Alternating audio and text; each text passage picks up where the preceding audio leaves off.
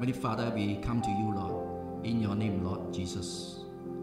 As we gather in our respective home, Lord God, to listen to your word and to praise and to worship you. Lord Father, I pray, Lord God, let each and every one, Lord God, to rise up and to praise you and to worship you, Lord, with all our heart, with all our strength, with all our mind, Lord God, be in spirit and in truth, Lord God, to glorify your name. In Jesus' name we pray. Amen. How great the chasm that lay between us, how high the mountain I could not climb. In desperation, I turned to heaven and spoke your name into the night. Then through the darkness, your loving kindness tore through the shadows of my soul. The work is finished, the end is written. Jesus Christ, my living hope. Who could imagine so great a mercy? What heart could fathom such boundless grace? The God of ages stepped down from glory to wear my sin and bear my shame. The cross has spoken, I am forgiven. The King of Kings calls me his own. Beautiful Savior, I'm yours forever. Jesus Christ, my living hope. Hallelujah, praise the one who set me free. Hallelujah, death has lost its grip on me. You have broken every chain. There's salvation in your name, Jesus Christ, my living hope. Then came the morning that sealed the promise. Your buried body began to breathe. Out of the silence, the roaring lion declared the grave has no claim on me. Then came the morning that sealed the promise. Your buried body began to breathe.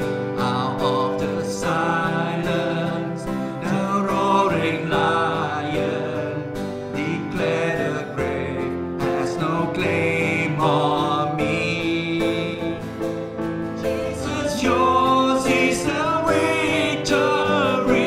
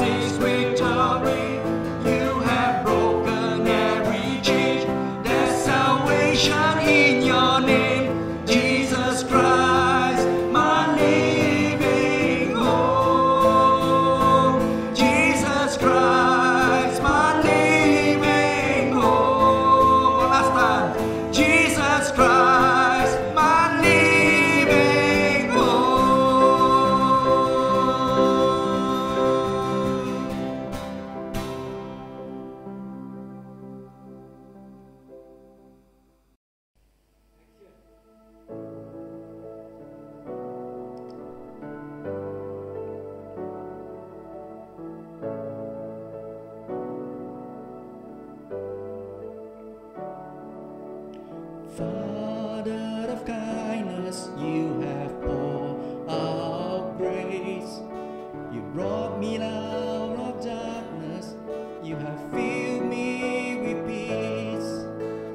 Giver of mercy, you're my help in time of need. Lord, I can't help but sing. Faithful you are, faithful forever you will be. Faithful you are, all your promises are yes, amen. All your promises are yes, amen.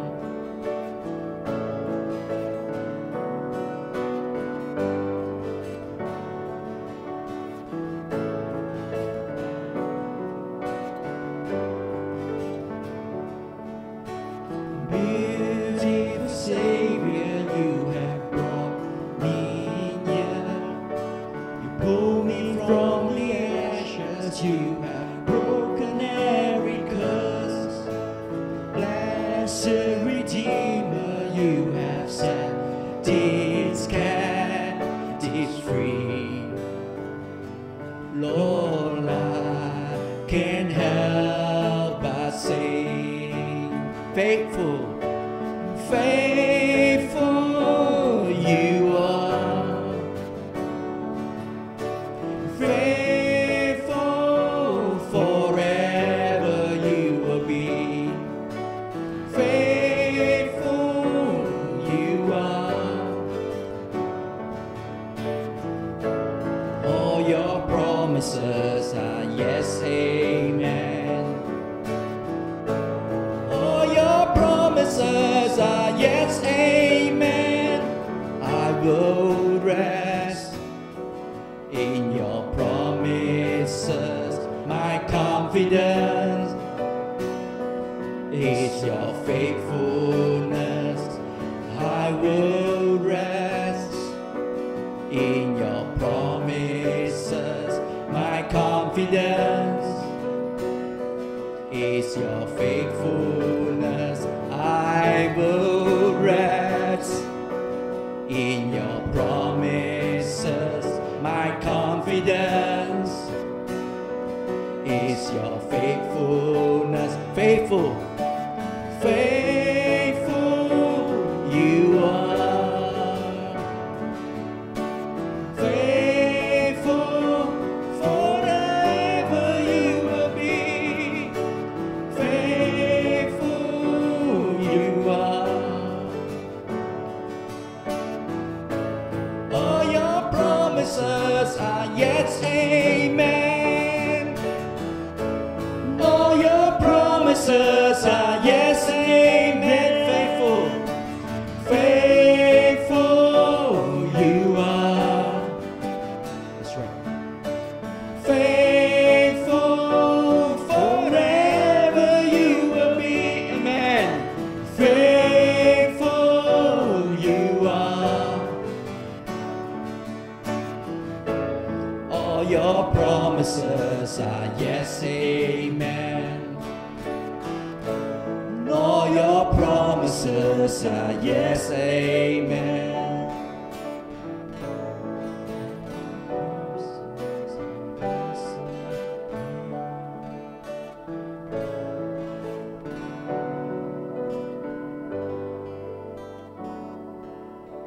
Amen. Thank you, Lord.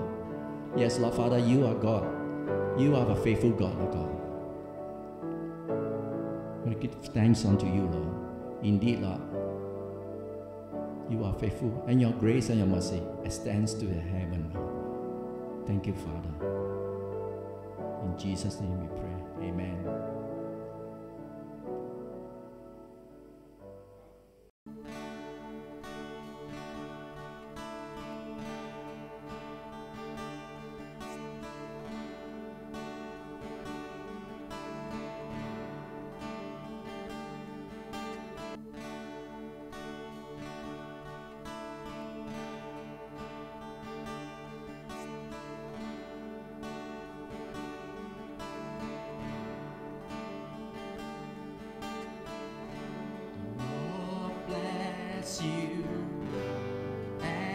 keep you.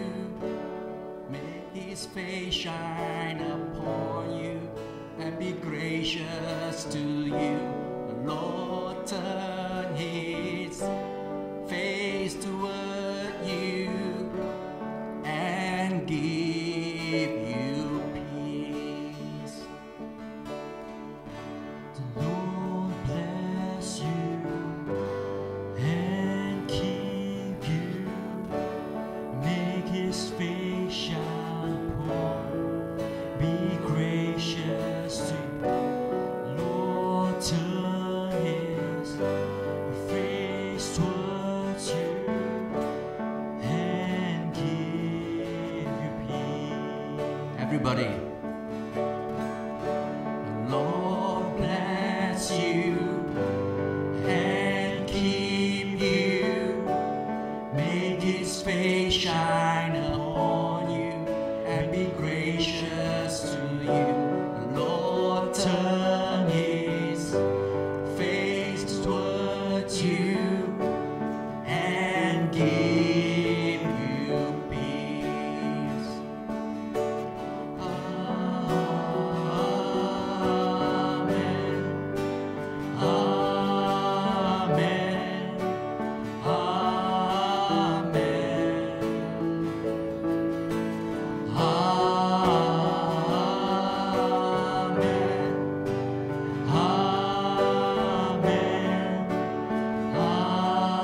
Amen. The Lord bless you. The Lord bless you and keep you. Make his face shine upon you and be gracious to you. The Lord turn his face towards you and give you peace. Amen. Amen.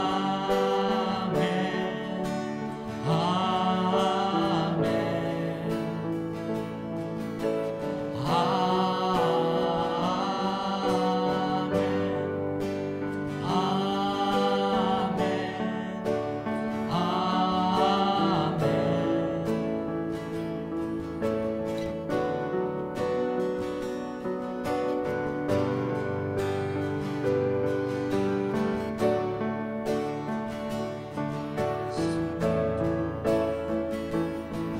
May his favor be upon you and 1,000 generations, and your family, and your children, and their children, and their children. May his favor be upon you and 1,000 generations, and your family, and your children, and their children, and their children.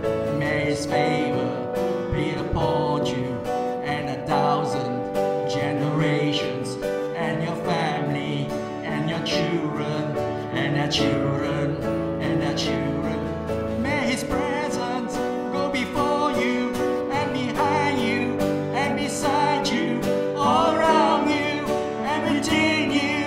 He's with you, he's with you in the morning, in the evening, in your coming and your going, in your weeping and rejoicing. He's for you, he's for you, he's for you.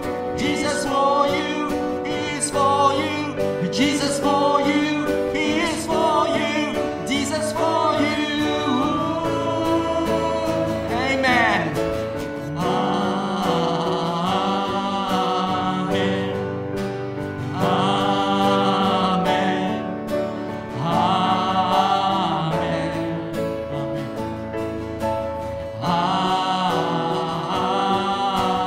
Amen. Amen.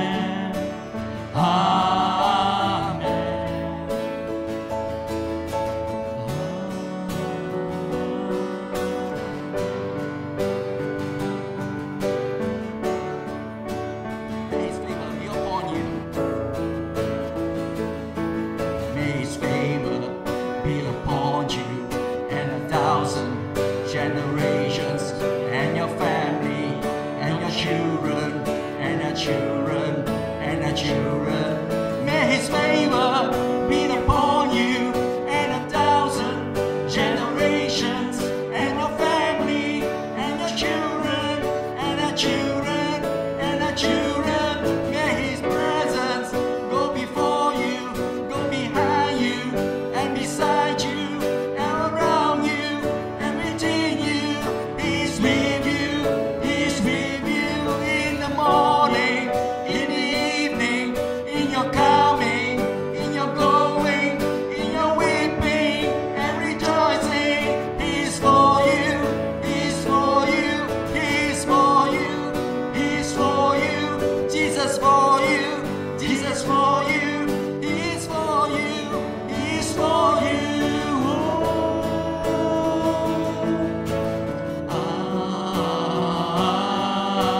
Amen. Amen.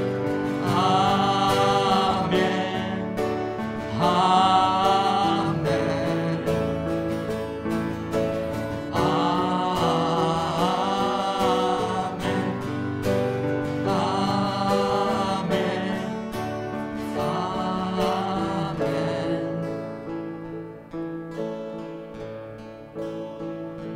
You've been so, so good to me. Thank you, Jesus. You've been so, so good to me. Oh, to think where I would be if not for you, if not for you. You've been so, so good to me. You've been so, so good to me. So good. Oh, to think where I would be if not for you, if not for you.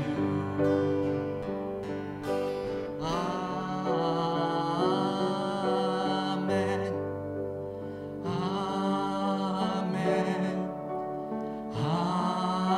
Amen.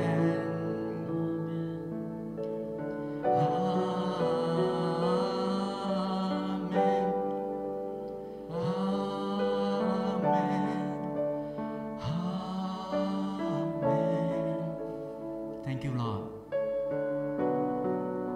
Thank you, Father. You are our sun and our shield, Lord God. Our provider and our protector, Lord God. You are our healer, Lord God. You are a God, the God of peace, the God of hope, Lord God. We thank you, O Lord Father, in all circumstances, Lord God, in all situations, Lord God. We come to you, Lord. We seek you and ask of you, Lord God. We supplicate our prayer into your hands, Lord God. We know that, Lord, you are the God that never sleep or slumber. You are the God, an answering God. Amen. With our faith, Lord God. And we walk righteously with you. Thank you, Father. In Jesus' name we pray. Amen. Amen.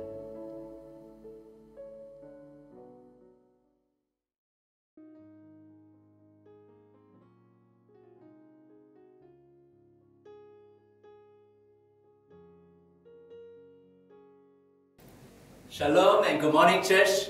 Welcome to the Oasis SIB English online service.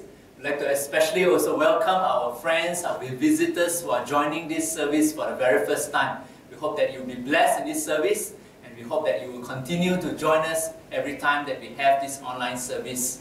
So before I proceed any further, since we have some visitors online, I'd like to just pray a short prayer of blessing over you. Why not just bow your heads and close your eyes, and I just want to pray God's favor, God's peace and blessings to be upon you. Hallelujah. Thank you, Lord.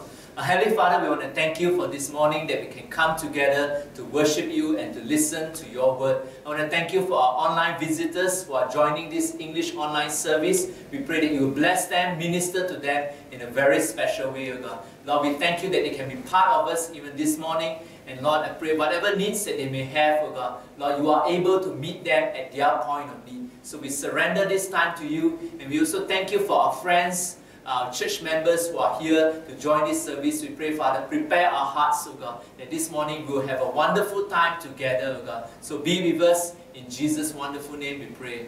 Amen. Amen. Okay, I'd like to first of all congratulate those of you who have completed the hand copying of Book of Acts. You know, today is actually the closing date for this challenge, number 1 of 2020. I'm so proud of you because so many of you have completed, you know, the youngest to the oldest, and I'm so thankful because when I see many of you copying, you know, I think the way I see your handwriting, you know, and I know you really put in a lot of effort. So well done, well done. I hope that this is not just an exercise of copying the scriptures, but you have benefited from it. You have learned much, you know, understanding the book of Acts much better, and also you can experience the book of Acts coming alive in your own life. You know, to know the power of the Holy Spirit. You know, you can experience signs and wonders, miracles and healings. So encourage you to, you know, keep doing that. Even though this is your challenge you have completed, you can still copy the other books in the Bible. And if you have not submitted your books, please submit to the church office as soon as possible. We are now in the midst of getting ready a custom-made special mystery gift for all those who have completed this challenge. And meanwhile, there's also challenge number 2, Memory Verse Challenge. We are already in the month of June. I hope that you have been memorizing each month one verse. And so by the end of this year, you will memorize at least 10 to 12 verses. So do memorize these verses, and I want to encourage you to take heed of the memory verse for each month. And all this that we are doing is to help you to have a deeper knowledge of the Word of God, and also that you will grow in Him. Praise the Lord. Amen. Can you still remember the church theme for 2020? There is embrace our God-given vision together. Yeah, embrace our God-given vision. So I want to encourage you, you know, friends, let's all participate in all these activities. Okay, today I'd like to share on this topic, faithful or forgetful. You know, many of us are upset when politicians break their promises, especially after being elected to office. You know, I think this is happening in every country. In today's society, marriages are also dissolved because of broken promises or infidelities. Talk about the business world. In the business world, a breach of promise or contract has also become a fairly common phenomenon. So before we are too quick to point fingers at others, let's also evaluate ourselves, whether we too are prone to break promises, especially our promises unto God. Today we are going to wrap up the sermon series on the book of Nehemiah, which we have commenced since the beginning of the year. By now, Nehemiah's project, the repair and rebuilding of the walls and the gates of Jerusalem, was complete. It was time for the dedication. And this is a wonderful, joyous dedication service. In chapter 12, verses 27 to 47, the dedication of the city was characterized by joy, praise, singing. You know, it was so wonderful. The women and the children came out. They were expressing joy, and the sound of rejoicing in Jerusalem could be heard far away. All this is recorded in chapter 12, and everything was in place for the proper functioning of the temple in Jerusalem.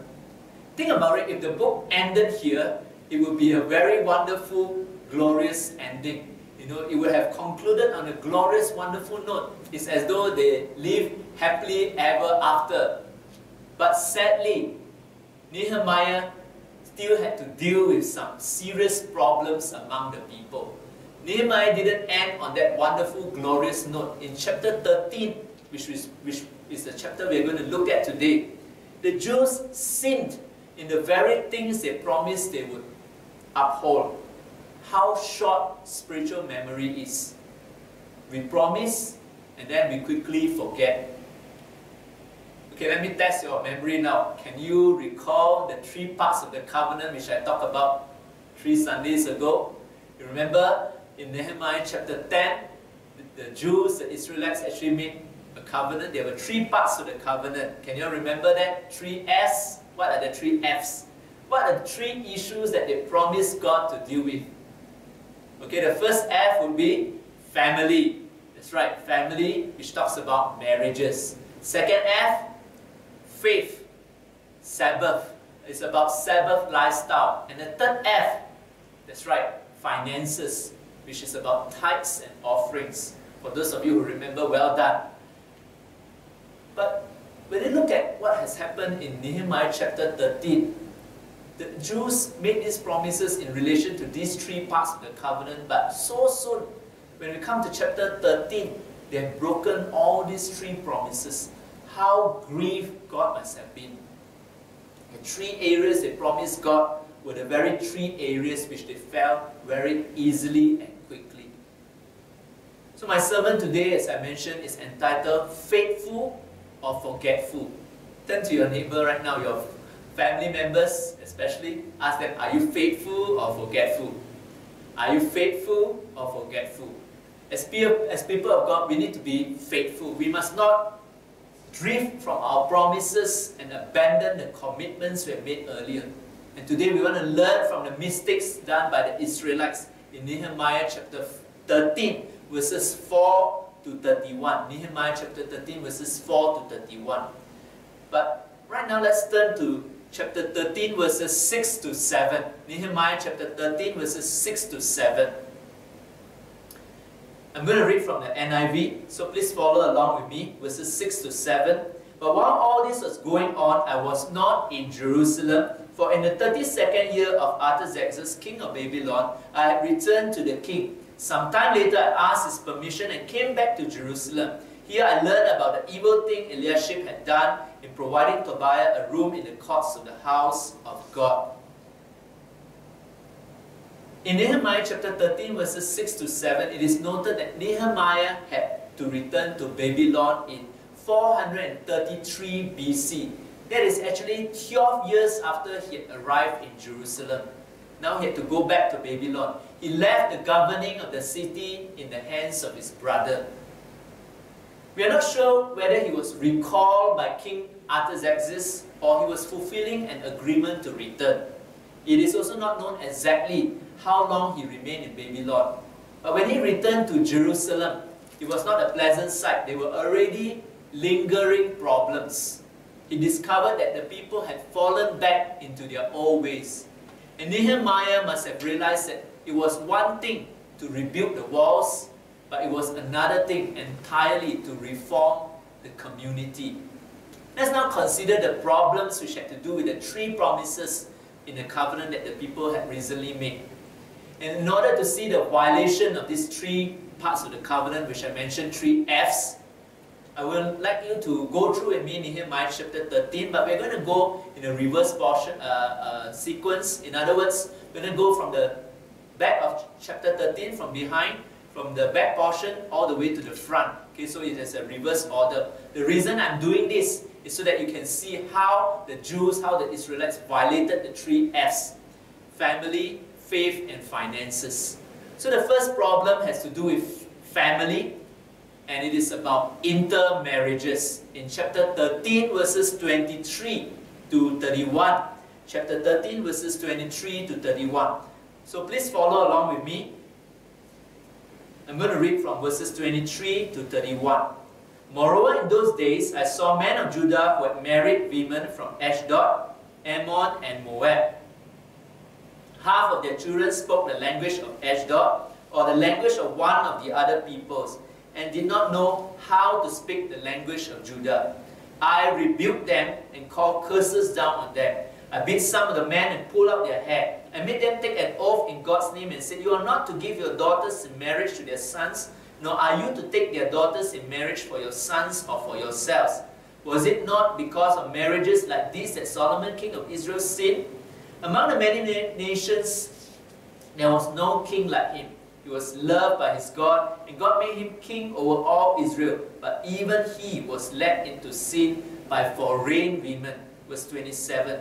Must we hear now that you too are doing all this terrible wickedness and are being unfaithful to our God by marrying foreign women? Verse 28. One of the sons of Joiada, son of Eliashib the high priest, was son-in-law to Sanballat the Horonite, and I drove him away from me. Remember them, my God, because they defiled the priestly office and the covenant of the priesthood and of the Levites. So I purified the priests and the Levites of everything foreign and assigned them duties, each to his own task. I also made provision for contributions of wood at designated times and for the first fruits. Remember me with favor, my God. Problem number one has to do with family, intermarriages. We begin with this violation of the first part of the covenant. There is the same old problem of intermarrying with pagan neighbors, with all the danger of apostasy and idolatry. The Jews actually made a firm covenant promising to discontinue the practice of intermarriage, but they failed again. They did not comply, they did not fulfill their promise. In chapter 13 verse 23, as we have read, in those days I saw men of Judah who had married women from Ashdod, Ammon and Moab. All these were their pagan neighbors. Ammon and Moab were neighboring countries east of the Jordan, whose beginnings were by Lot's incestuous relationships with his two daughters. You can read more about that in Genesis chapter 19 verses 30 to 38. Look now at chapter 13 verse 24. Another serious outcome of such intermarriages had to do with their children. What was the problem? Half of them spoke foreign languages of their mothers and did not know how to speak the language of Judah. What are the implications of this? Hebrew was being lost as the mother tongue in Judah, and this would have serious repercussions. These children would not be able to read Hebrew scriptures. Now, would they be able to participate in the Hebrew liturgies of worship? And that this was actually the prescription for the loss of faith among the next generation. Church, do you realize that this is also happening today in our society, in our world as well?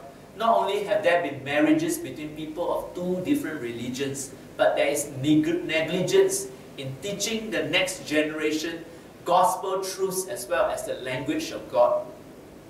As a result, our youths are embracing the languages of the ungodly world. This is also Satan's strategy to corrupt the minds, the words, and actions of the next generation. 3 weeks ago, I've addressed the young people and married couples. So today, let me address the parents who are here. If you are a parent, please listen up. If you are a Christian parent, it is vital that you pass on the baton of faith to the next generation. It is vital that you pass on your baton of faith to the next generation. If you are aware, I'm a pastor who is really passionate about the young generation. I started off my full-time ministry as a youth pastor, and over these years, already 18 years in a full-time ministry, I still have this passion for the young people. I believe in the next generation. Therefore, I spend a lot of time discipling, mentoring the younger generation. And I want to encourage and urge you, all of you, whether you are parents or grandparents, believe in the next generation, impart to the next generation, pass on the baton of faith to the next generation. But what can we do? What can we do to pass on the baton of faith? How can you pass on the baton of faith to this next generation? The keys are found in Deuteronomy chapter 6 verses 4 to 9 and chapter 6 verses 20 to 25. Because of time, I won't be reading the scriptures, but I'm going to just very quickly summarize the 3 points on how to pass on the baton of faith to the next generation. First key is found in chapter 6 verses 4 to 6.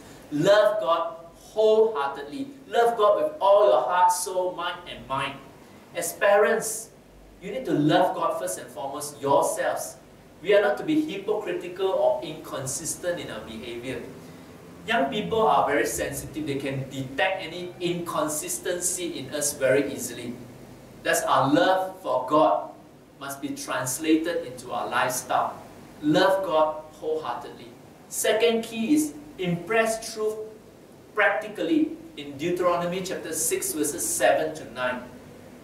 Deuteronomy chapter 6 verse 7 says, talk about the commandments when you sit at home, when you walk along the road, when you lie down, when you get up. This reference to sit, walk along, lie down and get up refer to the routines of daily life. And as parents, it is your responsibility, it is our responsibility to impress truths about God by showing how this divine truth relates to daily concrete living. In other words, they must see us not just talking about the word, but also doing the word.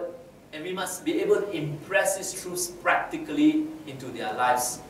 And I think this is something very important. Whether when we are at work, when we are in church, or at home, or in a recreation, we'll be able to utilize and seize every opportunity to impress these truths about the Word of God practically into the next generation.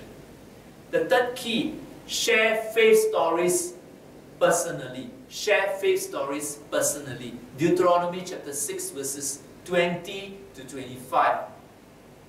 All of us as Christians, especially you have been Christians for some years, I'm sure you have many powerful testimonies, faith stories about how you have experienced God, how God has been so real to you. He has delivered you, protected you, provided for you, healed you. All these are faith stories, real life stories that you have experienced God for yourselves. And our young generations, they do not want to only hear about our belief, but they want to hear of our experiences of God, how God has been so real in our lives. And today, you know, our young people, they are very experiential people. They want to experience for themselves. Therefore, share your faith stories, your testimonies, so that they can understand your struggles. At the same time, they can see the expressions of your faith. They want to know how God has been real in your life. There's no point just talking about God, but they want to see you experiencing God. And so we need to do that. And then we can pass on the baton of faith to the next generation. So very quickly, what are the 3 points? What are the 3 keys? Love God wholeheartedly, impress truths practically, and share faith stories personally. In Nehemiah chapter 13 verse 25 onwards, we see that Nehemiah had to rebuke the guilty parties. He considered the practice of intermarriage terrible wickedness and being unfaithful to our God. These are very strong words. This problem had even infected the highest places. One of the grandsons of the high priest Eliashib had married the daughter of Sanballat. Can you still remember Sanballat? Yeah, he was one of Nehemiah's old arch-enemy. Nehemiah was so upset that he drove him away in verse 28. And Nehemiah then had the priests and the Levites purified from all foreign influences. Church, the question I'm going to ask you again is, are you faithful or forgetful? Whether you are a parent, a spouse, or a young person, I urge you to take heed of God's word and the covenant, the promises you have made before God. For parents, once again, don't lose the next generation to the world. And today, as a pastor, it is very sad when I hear about the second generation Christian, the third generation Christian who have backslidden, who have drifted away, who are lost to the world. And so parents, grandparents, you play a very vital role. Don't lose the next generation to the world. We need to set an example for them, and we need to pray for them. We need to do our part to pass on the baton of faith to them. Teach them the language of God's people. Teach them the word of God, and be faithful yourself. Be faithful yourself. Be faithful and not forgetful. Moving on to problem number 2. The second F, remember that is faith, and it talks about a Sabbath lifestyle. Here in chapter 13 verses 15 to 22, you can see that the Jews actually violated the Sabbath commandment. It's about Sabbath violations. So turn with me now to verses 15 to 22, chapter 13 verses 15 to 22. Please follow along with me as I read to you. In verse 15 it says, "In those days I saw people in Judah treading wine presses on the Sabbath and bringing it in grain and loading it on donkeys together with wine, grapes, figs and all other kinds of loads. And they were bringing all this into Jerusalem on the Sabbath. Therefore I warned them against selling food on that day." Verse 16. "People from Tyre who live in Jerusalem were bringing in fish and all kinds of merchandise and selling them in Jerusalem on the Sabbath to the people of Judah." Verse 17. "I rebuked the nobles of Judah and said to them, 'What is this wicked thing you are doing, desecrating the Sabbath day? Didn't your ancestors do the same thing so that our God brought all this calamity on us and on this city. Now you're stirring up more wrath against Israel by desecrating the Sabbath. Verse 19, when evening shadows fell on the gates of Jerusalem before the Sabbath, I ordered the doors to be shut and not opened until the Sabbath was over. I stationed some of my own men at the gates so that no load could be brought in on the Sabbath day. Once or twice, the merchants and sellers of all kinds of goods spent the night outside Jerusalem. But I warned them and said, why do you spend the night by the wall? If you do this again, I will arrest you. From that time on, they no longer came on the Sabbath. Then I commanded the Levites to purify themselves and go and guard the gates in order to keep the Sabbath day holy.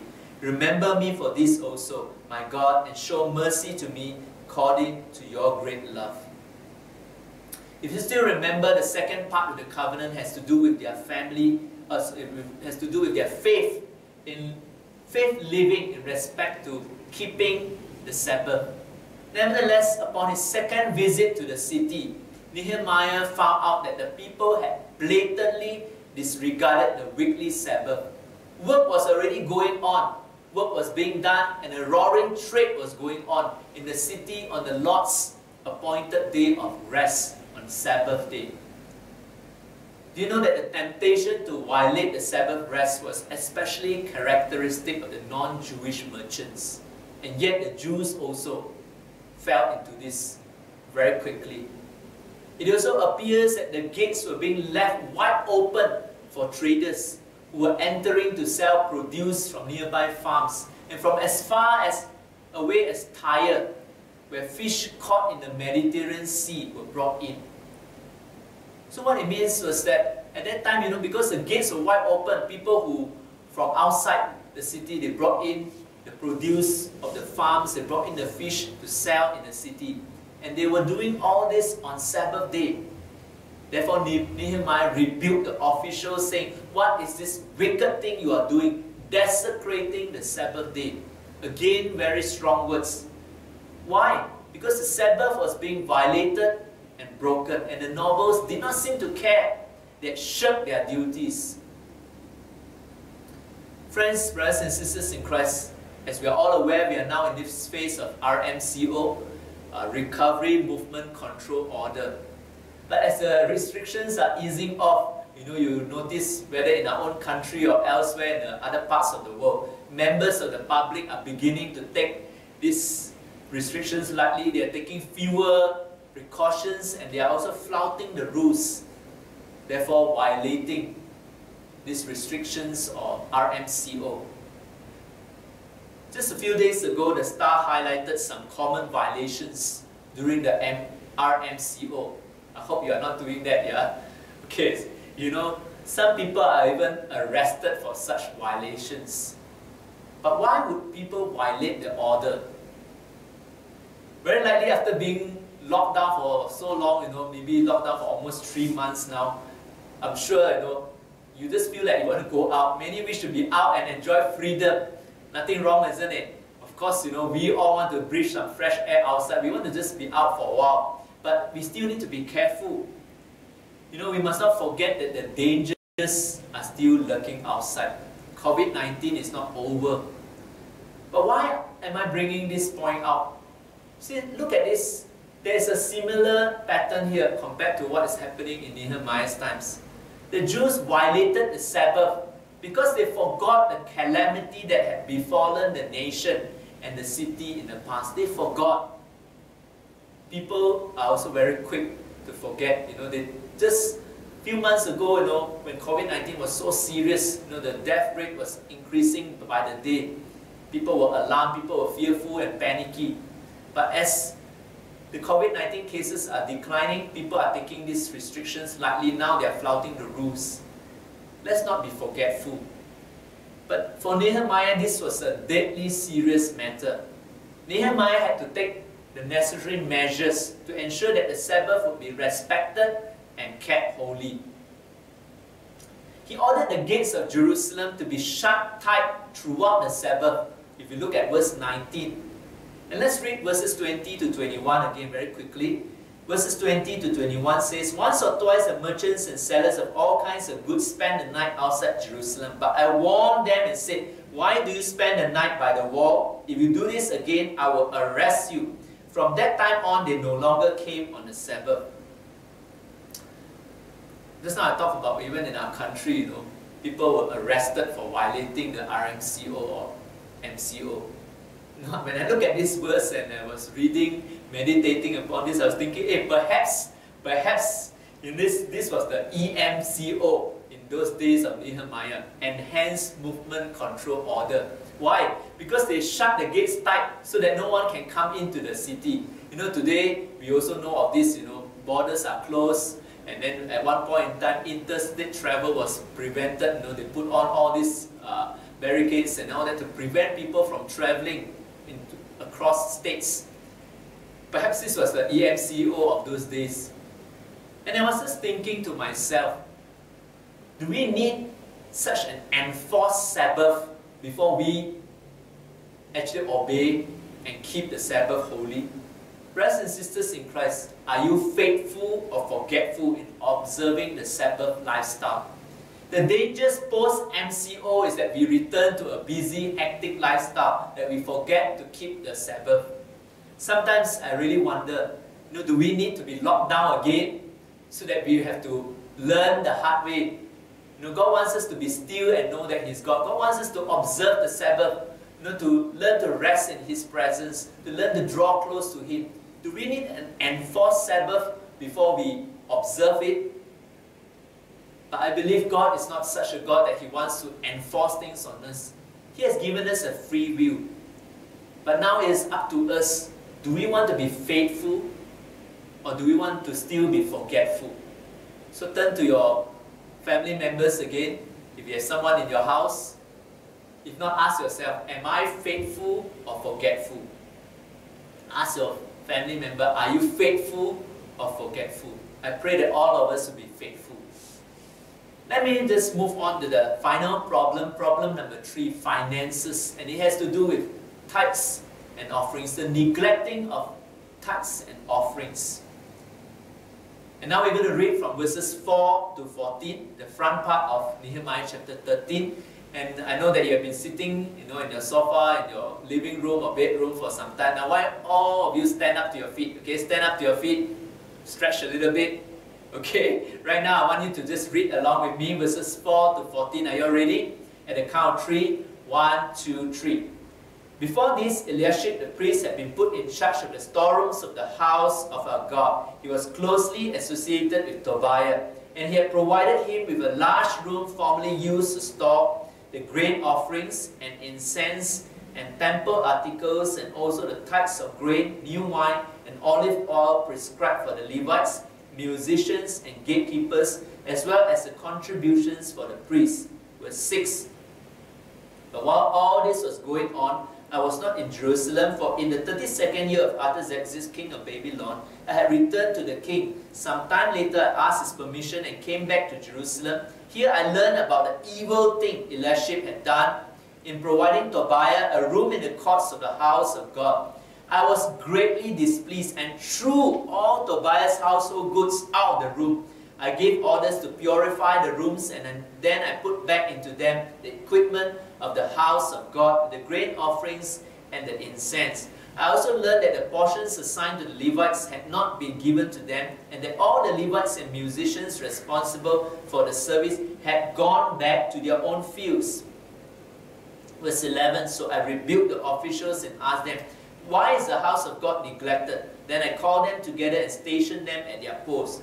All Judah brought the tithes of grain, new wine, and olive oil into the storerooms. I put Shelemiah, the priest, Zadok, the scribe, and a Levite named Pedaiah in charge of the storerooms, and made Hanan, son of Zakkur, the son of Mattaniah, their assistant, because they were considered trustworthy. They were made responsible for distributing the supplies to their fellow Levites. Verse 14.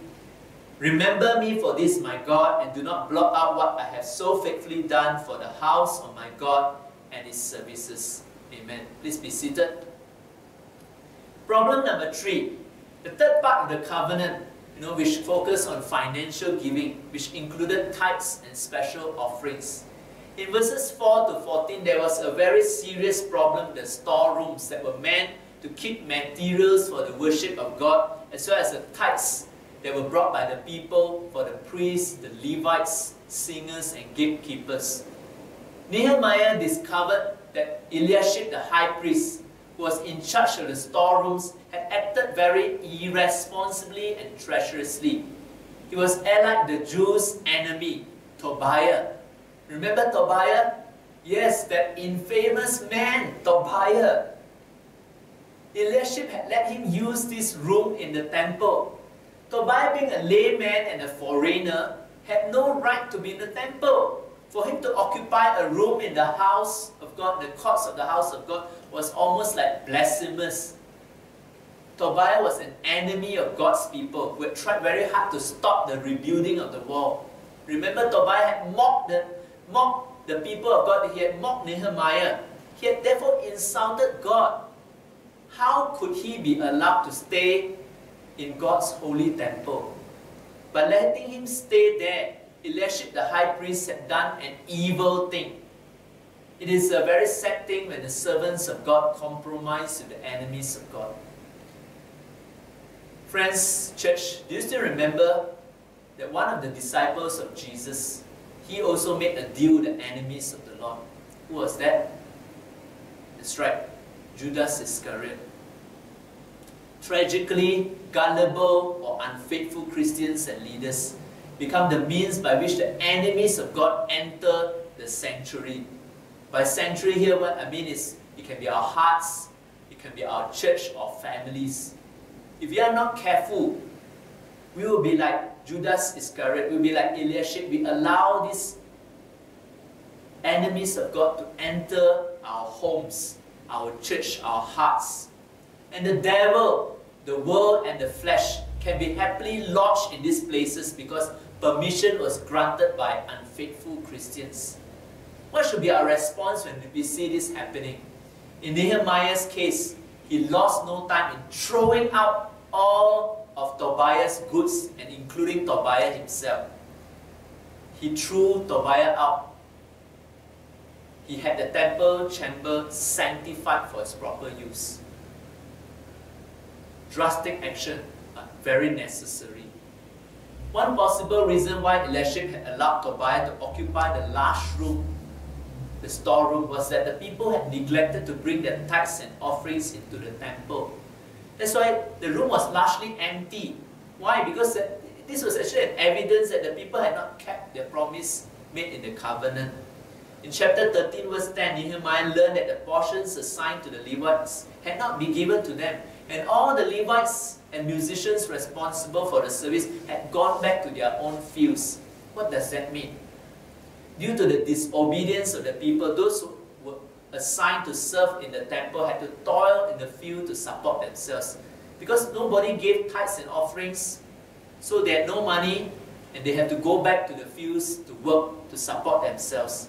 And this would have adversely affected the worship of God in the temple. Nehemiah rebuked the officials for neglecting their duties. In Malachi chapter 3 verses 8 to 9, the prophet Malachi also had something to say about this. The word of God clearly tells us that withholding tithes and offerings to him is tantamount to robbing God, and those who do so are under a curse. Has this principle changed today? This is still the word of God. Tithes and offerings are still part of the commandments of God, and we too, as Christians, we need to give back unto him because he deserves our first fruits. He deserves the best from us. What did Nehemiah do? Nehemiah changed the leadership to ensure that the flow of tithes into the temple was restored. Church, once again let me ask this, do we take God's commandments lightly or for granted? Let's not persist in stubborn sinfulness, lest we incur God's curse and judgment. Are you faithful or forgetful when it comes to stewarding the finances that God has entrusted to you? Do you have a tendency to compromise with the enemies of God? Do you allow the devil, the world, or the flesh to lodge in your sanctuary that is your heart? we have talked about these three areas, and I hope that we take some time to ask ourselves whether we have been faithful or forgetful. The book closes with three prayers. Nehemiah prayed these short prayers in verses 22, 29, and 31. Nehemiah had done his work and would one day die. The people would one day forget about him, but God will never forget him. Why? Because he was faithful and he had not been forgetful in regards to obeying his commandments. When he prayed that prayer, Lord, remember me, God, do you think God will remember him? Certainly. Why? Because he has been faithful to God. He has not been forgetful in obeying God's commandments. Surely God will remember him. Do you want to be remembered by God or merely by people? You know, if you want to be remembered just by people, one day people will sure forget about you. But if you are remembered by God, it is for eternity. But how can we be remembered by God? By being faithful to him. What can we take away from today's message? Three things. Number one, it's one thing to make a promise to God, but it's something else to keep it. Let me repeat that. It's one thing to make a promise to God, but it's something else to keep it. You know, the Jews made promises regarding their families, their faith, their finances, but they broke all the promises. They broke all the promises. They were forgetful. Secondly, when it's all said and done, there's often a lot more said than done. When it's all said and done, there's often a lot more said than done. In other words, the initial yes to God isn't worth much without the follow-through. No, we can promise God very easily, yes, yes, Lord, I follow you, I will follow you all the days of my life. Yes, Lord, I will forsake all these things and I want to forgive, I want to do this, I want to obey you, I want to change. We can say yes to God many times very easily. But this initial yes doesn't mean anything if it's not backed up by commitment to follow through with actions, with concrete actions. Therefore, the question is, are you faithful and committed to follow through? Are you faithful and committed to follow through with whatever you have promised to God?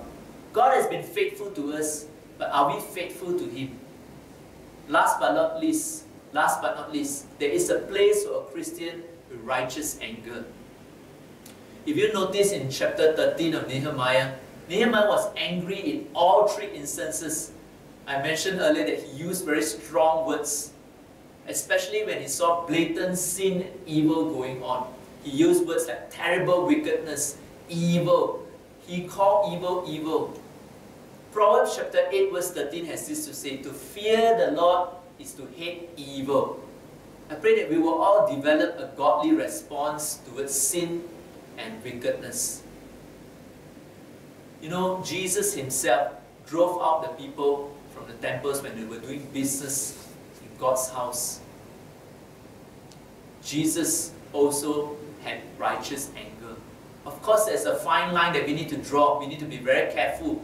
You know, when we talk about righteous anger, we do not go into the kind of anger which is sinful.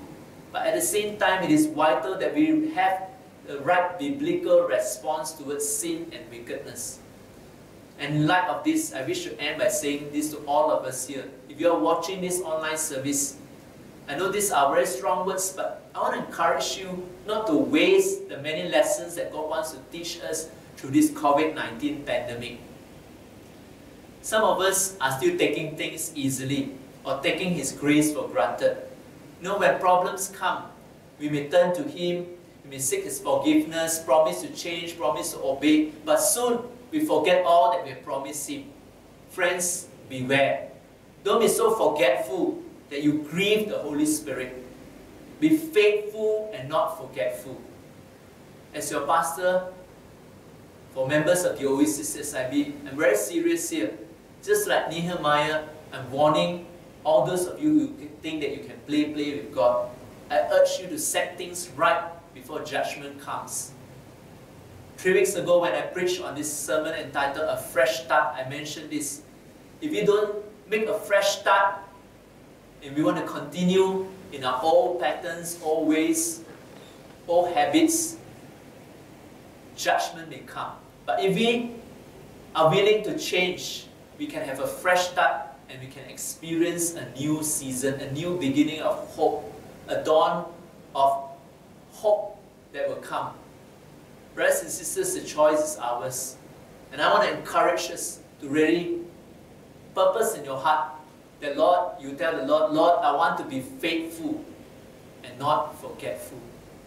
I pray that you will take stock of your own life as we have already entered into the 9th year of our church. We have just recently celebrated the 8th anniversary. Now we are moving towards the 9th year. Let's all ask the Lord to help us to be faithful and not forgetful. In a short while, we're going to sing that song, With All I Am. I want us to just prepare ourselves. And after we sing this song, we're going to come back. I'm going to give you an altar call to just give you an opportunity to respond to the Word of God. So as we sing this song, take time to reflect on your own lives in these few areas with regards to your family, faith, and finances. Let the Holy Spirit speak to you and make the right decision. Let's just bow and prepare ourselves for this closing song.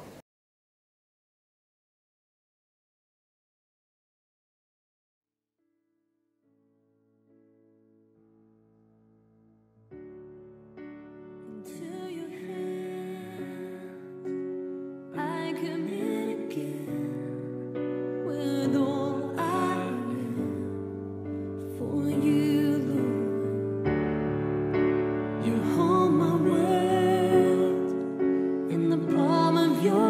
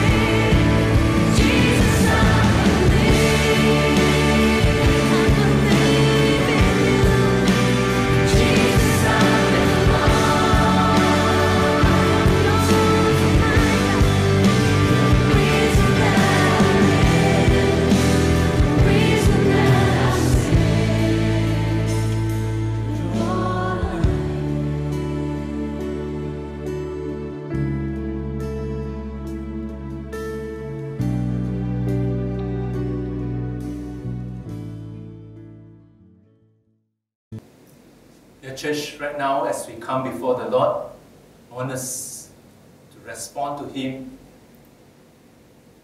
by opening up your hearts. I'm going to give you this altar call right now. You may be in your homes, but I just want you to respond to the Lord. Hallelujah. It says some of us, a sense that some of us, we have broken our promises before God. We have made some promises to Him, but we have not been faithful in honoring our word. May I challenge you to recommit to following through with what you have promised to God. Be it in your families, in your faith, in your finances. If that is you, you want to recommit and you're telling the Lord, Lord, help me. Help me to be faithful in following through whatever I've promised you. Just lift up your hands before the Lord right now. God has been faithful to us, and yet some of us, we take His grace, His faithfulness for granted. Let me advise you, let me also warn you, brothers and sisters, beware. It's time to get serious with Him before it's too late. And some of us here, you want to return to the Lord. You are telling the Lord, Lord, I do not want to waste any time anymore. Lord, I want to come back to you. I want to return to you. I want to return to my first love. I want to rededicate myself to you. I want to offer my life afresh to you. If that is you, I just want you to respond to the Lord as well. And last but not least, there's some of you who are in need of a healing touch from the Lord. Just lift up your hands or lay hands on that part of your body which is unwell. I believe God can heal you wherever you may be. If you put your faith in Him, and I just want to believe for a fresh anointing, fresh touch of the Holy Spirit, the healing virtue of God can flow through you. So even right now, if you're having a migraine, insomnia, hypertension, bodily aches, whatever infirmities in your body, just receive by faith. I'm going to pray a short prayer for you, for those of you who are unwell. Just appropriate the promise of God that by Jesus' stripes you are healed. So shall we just come before the Lord and pray right now? So for the first category of people, just lift your hands to the Lord. Hallelujah. Almighty God and Heavenly Father, you are omnipotent, omnipresent, and omniscient. And for those of my brothers and sisters, our friends who are lifting their hands before you, Lord, you see. You see their hands that they're raising to you, Lord, towards the heavens. I want to pray, Father, that, Lord, you will forgive, Lord, for their weaknesses, their struggles. But today, even as they choose the purpose in their heart to recommit themselves to you, to be faithful in following through with whatever promises, the covenants that they've made, Lord, I want to pray that your grace will rest upon them. I pray, Father, that you strengthen them, that they will be faithful in their resolve with you, O God. Lord, I just pray, Father, each time they find themselves drifting away, I pray you uphold them by your righteous right hand. Strengthen them once again, O God, that they'll be faithful unto you all the way, O God. They'll stand firm, with, Lord, on your word and be faithful to the end, O God. So strengthen each one of my brothers and sisters here. And Lord, I want to thank you for those, oh God, who have drifted away, who have grown cold, oh God. Today that they want to come back to their first love. You rekindle their first love before you. Lord, I want to thank you for those who are saying to you, Lord, Lord, I do not want to take your grace, your faithfulness for granted anymore. Forgive me, Lord. Remember me once again. Lord, I thank you that you will remember as they make this choice, this decision, Lord, to turn back to you. You will remember, oh God. Lord, I just pray that you help each one of them to be serious with you. That, Lord, that intimacy with you, oh God. Oh, yes, Lord, will be rekindled. Lord, you reignite their passion with you right now. Holy Spirit, work in them. Fall afresh on them, Lord. Touch them. And Lord, right now, I just want to pray for those who are in need of your healing touch. Lord, whether it's migraine or insomnia or hypertension, heart condition, Lord, high blood pressure, Lord, whatever bodily aches, in Jesus' name, oh God, rebuke all these symptoms, rebuke all these infirmities. touch your people, restore your people. Right now, by faith, receive the healing touch of the Lord. Receive the healing touch of the Lord. Oh, I claim a healing for my brothers and sisters here. Lord, that you will restore them and make them whole. And Lord, that you will indeed, oh God, be glorified, oh God. So thank you, Father.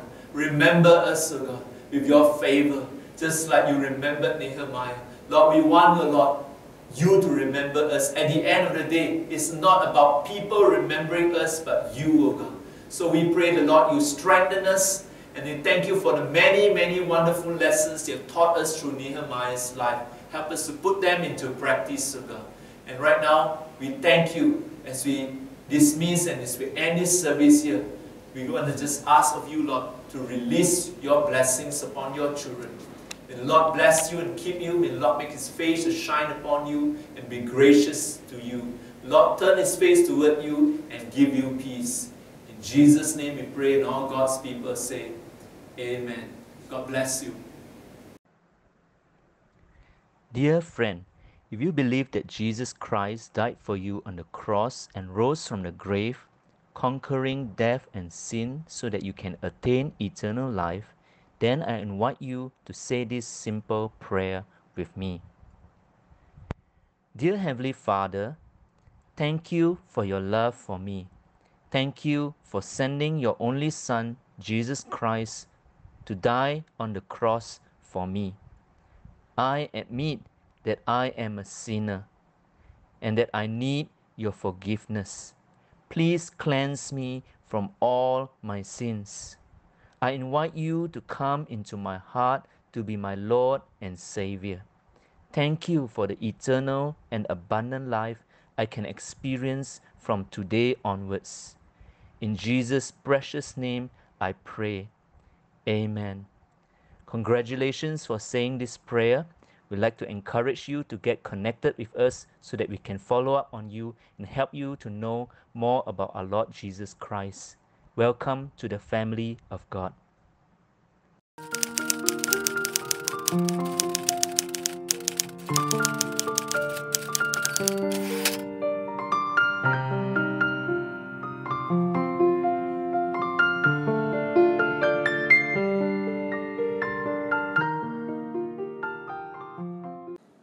Hi everyone, we want to encourage you to continue giving as it is a necessary part of our worship and a privilege to give back to God's kingdom. So brothers and sisters, please transfer your tithes and offerings to the account number shown on the screen following the instructions given. We also need your kind contributions towards our COVID-19 Benevolent Fund to help church members and others in need. You may also transfer online, but please do indicate that these funds are for the COVID-19 Benevolent Fund. On behalf of our church, the Oasis SIB, thank you and God bless you.